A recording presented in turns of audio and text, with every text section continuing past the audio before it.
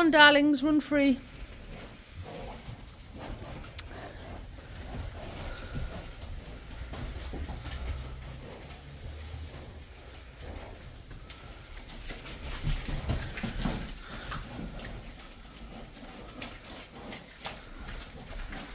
Just having a shift around with these calves. Going to put them in a new, bigger space. Go on, little one.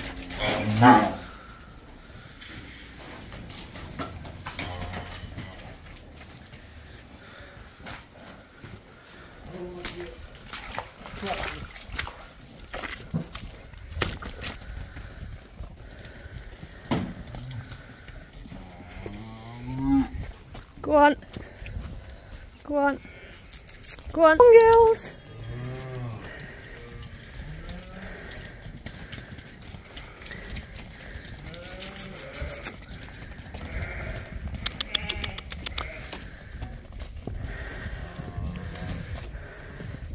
Well, that was fun. Huh. Welcome to your new home.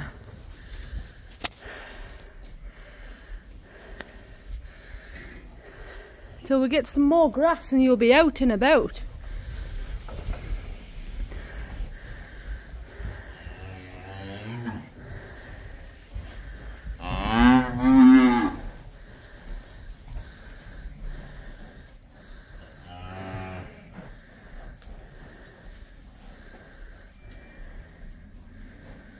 Beautiful.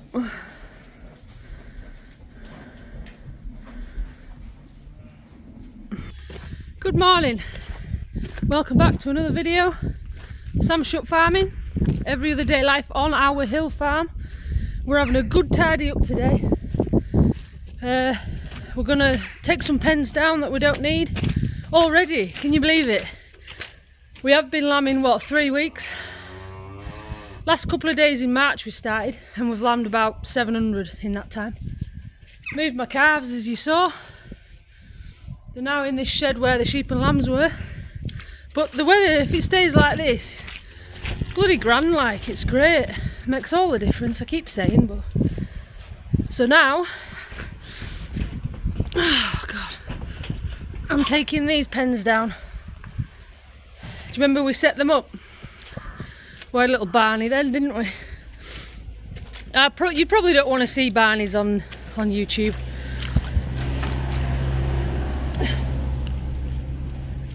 But I must say, a healthy relationship has arguments. The ones that last have arguments. And we've been together, what, nearly, probably 16 years. He was 15. Just turned 15. Just turned 16, I think. I thought 15 was a bit young, but when he turned 16 I thought, yeah. And the reason that drew me to Oliver, I was at a house party. I think I was 17, he was 16. And all the lads were having an arm wrestle. And Oliver beat them all. So that made me want him. Right.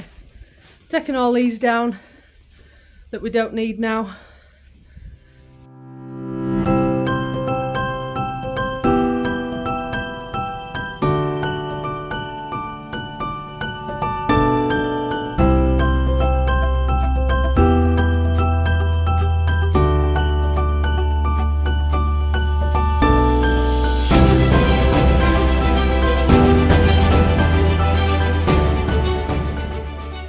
Didn't take long. All down. Ready for Oliver to muck out. He's just been mucking out where the calves were, because they're in here now. And I'll just take these to the stack. Yeah, job done.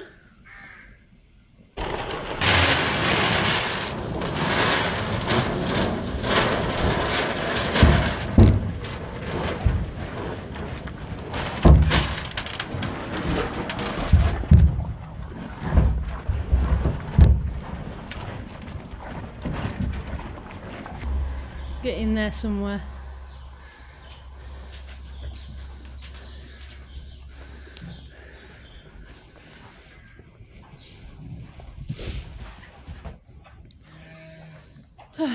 Just fed my calves.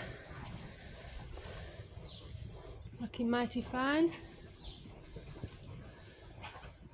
Hell, they've done well. These are them dairy heifers that we bought. Some are a bit younger, obviously, some a bit older, but I think they've done really well. Really proud of them.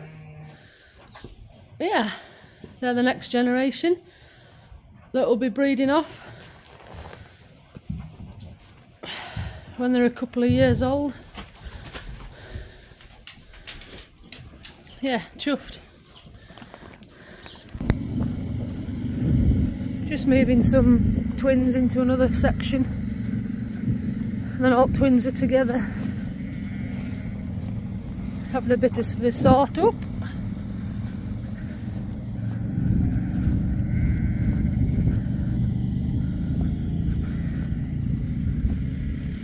Beautiful day, absolutely gorgeous. Look at that.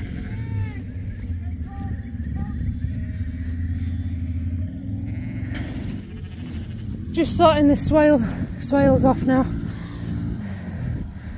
putting them in a different area, so we're getting them in to the yard. Go on, don't be silly. Go on. Should have my dog, really.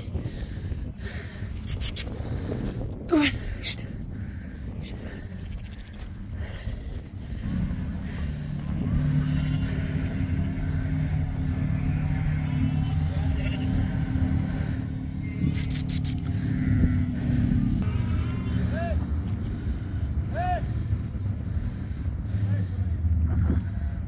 Go on.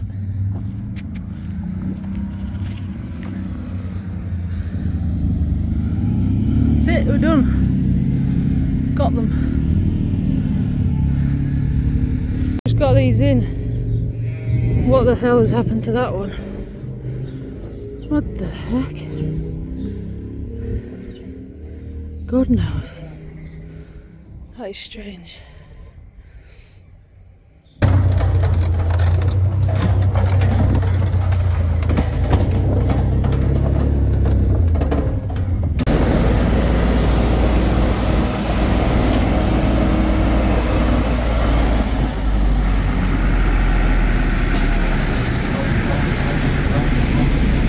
Putting me some bedding in here, they're like in bed pens. It's quite long stuff, so a bit better chopped.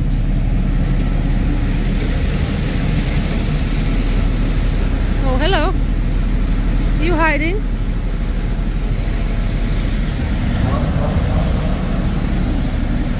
Oh, zip, get it everywhere.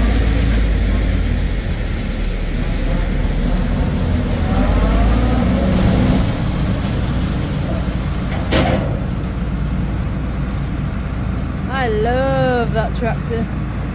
She's my honey. My honey honey. Putting the sides back on today. Yeah.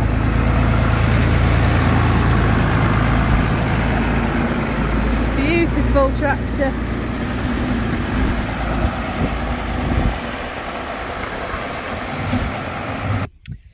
I have decided the panels are going back on my Vulture. Oh yes. Oh, what a gorgeous day. I really want to get my shorts and t-shirts on, but it's just a little bit nippy. Right, it's about time these were on. I only took them off, well, Oliver took them off, because in winter it was a bit of a bad starter, so it was easier to get to. The battery panels, the battery terminals to jump start it, so I'm putting them back on. Oh, she's gonna look tidy. I love this tractor.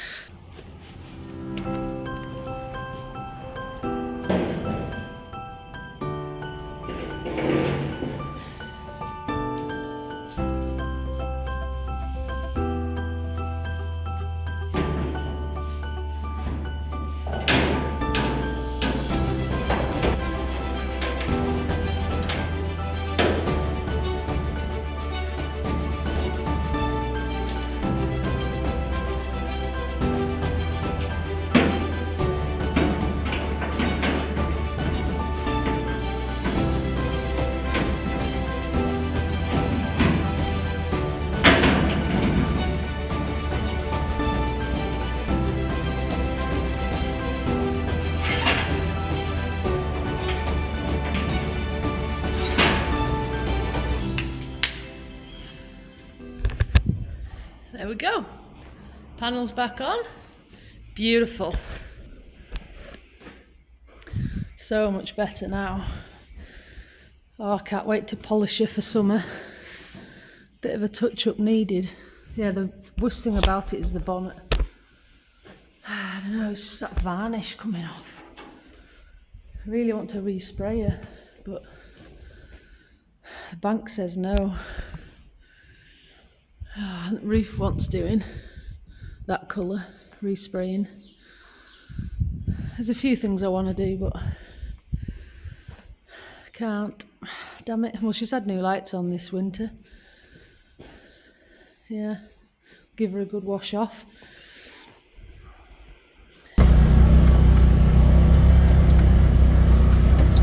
So we are just looking the singles, Swaledale singles. They were up on Wild Boar Fell, and they've come down to these pastures to lamb. Looks like the majority of them have lamb, and they have access to a lot of ground up here, pasture ground. Oh God. As you can see, we've gone from one end and we're going across to this end.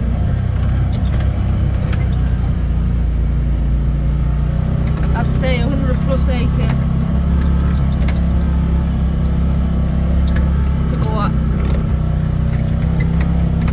And then once they get a bit older, we'll tail mark. Don't tail Swaledales. No, but there's some Texels here, darling. And then they'll go back up the fell until clipping time, no doubt. Just having a nice ride around. Romantic ride. It's not often I get up here. So, yeah, all's looking well at the moment.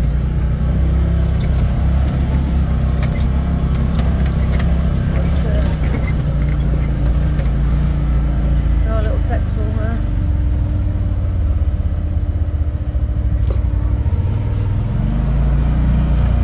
You big. What's happened? Oh. See, I spoke too soon. That was a little one.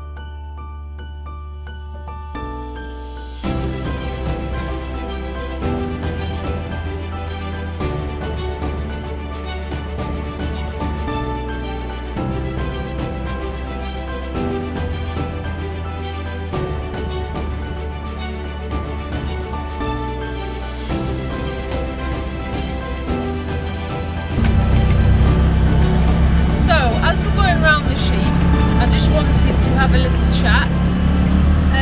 There's a few people been messaging me on Instagram and Snapchat asking for advice or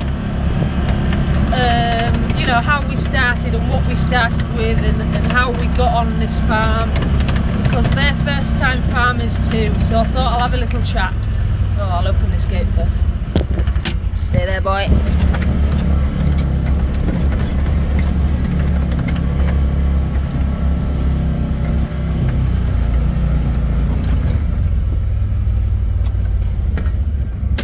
Get in. Oh, look. Please close the gate. Thank you. It's obviously not been shut. Bloody walkers. Why can't they read a sign? It's really simple. That's cows we took out. The ones that are due to calve in May. We've just got that pasture there and we're putting a bale out there. It's the gateway there is that bad. We'll not be able to get through the gateway with a machine, so the feeder's just there by the gate. And they're just up that pasture there.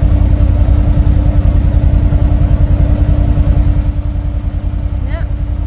It was a bit too noisy in the buggy, so as I was saying, people are wanting to know how we started and how we got this farm. So I'll just do a recap. We got this farm on a 10-year farm business tenancy in 2019 and we're 5 years in.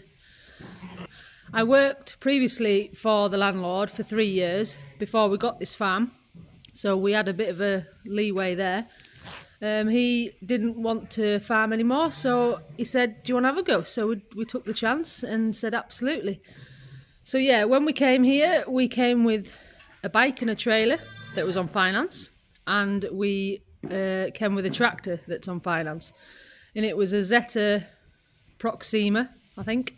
I'll have to ask Peter on that one. I've probably got it wrong and I've asked him already, but it was a Zeta that was financed, and that was it. We had a blue trailer as well, a tipping trailer, and then we had our Cheviot flock, so, and then some Swaledales. And when we came here, there was so many Swaledales that we had that were hefted to this farm, and we rent them in a way, so we have to keep replacements for them in all ages when we leave. We've built our flock up, Textiles, we've bred some of them that you've seen, and we've built the Cheviot flock up, so we're building up every year. So we came with around 300 sheep, we rent around 200 or 300, 400 Swaledales, and we've built up to about 1,000, 1,100 somewhere in there, with replacements like the hogs, Gimmer lambs, and then we progressed as time went on. The first year we came here, we financed the load all. It was the first machine we bought. That should be finished now. And then we went on to buy a tractor for here, because Peter used that loader tractor at Dent and we borrowed it as long as we could. We're all in it together like, but it needs a tractor up there for his stock. So that's when we got a Case MXU 110, and it's been absolutely grand. It was a good tractor to start with. We just grew from then on. Everything's on finance, obviously, because you can't afford to buy them outright. But a lot of them things now are finishing. When we were cropping and whatnot, it was difficult with 2 tractors, yocking on and off. So then we got my Valtra, thinking we need another tractor, you see. So I think it was the 3rd year in. I think we've had 2 years. 2 years, that Valtra. We went to have a look at something a lot less money, and not that one. But when I saw it, I thought, crimes, 6-cylinder. Oh, she's a beaut. I love her. And I've managed to persuade Oliver to get it. So we've got her now. So we have 2 tractors here. And then, obviously, Peter, we upgraded the Zeta. So we've all got a tractor in a way. And it's very handy for cropping time. We can all just go with our gear. So Oliver's Puma with the baler. I'm rake woman and rapper. And Peter's stacking cart and stack. So it does work out well when we've got a bit of land away. It is very handy. So yeah, it's very difficult. We can with no money, and we still have no money. But we have grown, the stock wise and the machinery wise. We've got everything to be self-sufficient and try and do everything ourselves to cut down on costs of other people doing it for you. So we have a few meadows here that we crop, and we have the land that we rent that we crop as well. So come that time of year, it's very, very exciting, and I love it, and it's busy. So I'm glad you're watching my videos, and if there's anybody that's, you know, wanting advice or any more information, just reach out and I'll explain things best I can. But it's just a case of time and building up, and you can't have everything all at once. And all we needed was a bike and trailer and a tractor, and you're away, like. So that's what we set off with. Yeah. Any questions, let me know.